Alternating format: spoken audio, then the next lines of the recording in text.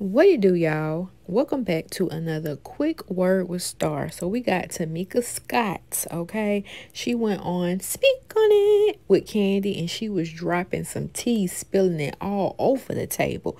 She goes to say that she had to get a temporary protective order against her sister and Rocky. I'm like, damn, it's getting that bad. So Tamika goes to say, I'm just going to say it. I did a temporary TPO order on my sister and her husband because I was getting threats. I was getting text messages. She said, he even said I lied on him, and you don't do that to me, or you got to deal with what comes with that.